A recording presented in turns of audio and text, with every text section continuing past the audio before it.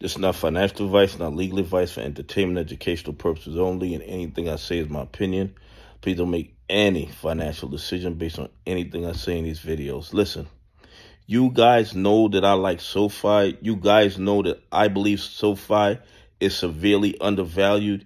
You guys know that SOFI is slowly taking customers from the brick and mortar legacy banks because they do it a whole lot better.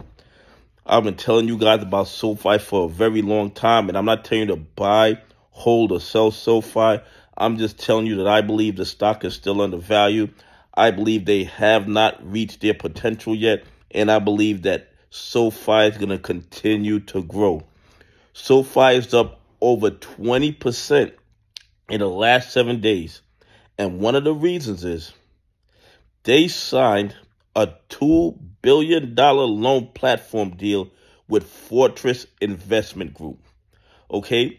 And even though the bad actors are naked shorting SOFI, this deal was just too big for the bad actors' algorithm, so they had to let SOFI start to run.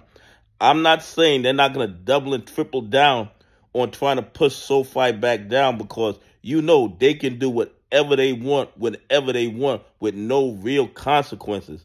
But this $2 billion loan platform deal with Fortress was too strong for the bad actors, and they had to allow SOFI to run up over 20%. And the thing is, in my opinion, this 20% run up is absolutely nothing. I personally don't think it's the floor for SOFI. Every quarter, SOFI is making more revenue, growing its customer base, presenting more products and services.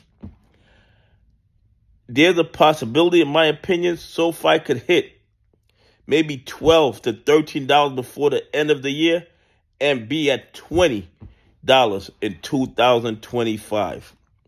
And the thing is this, SOFI is starting other strategic partnerships with other companies.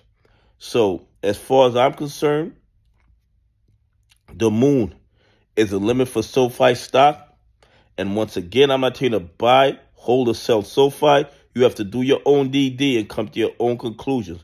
But SOFI stock has the potential to run because every quarter is doing better and better, and every quarter is taking customers from those brick and mortar legacy banks. Anyway, please leave some comments. Tell me what you think.